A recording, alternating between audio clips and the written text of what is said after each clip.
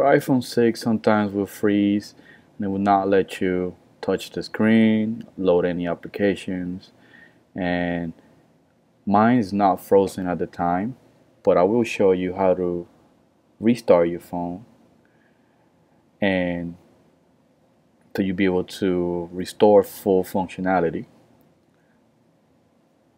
In order to do the process, you go ahead and hold the home and the power button until you see a black screen and you see the Apple logo.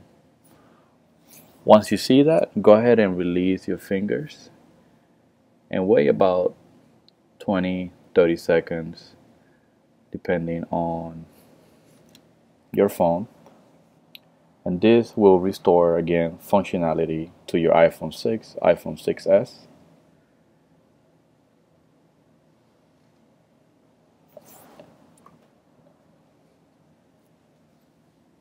And as you can see, it's rebooting normally, and it should come up here in just 1 second. As you can see, it reload just fine. Enter your code, log in, and that should do it. Well, thank you for watching, and please subscribe.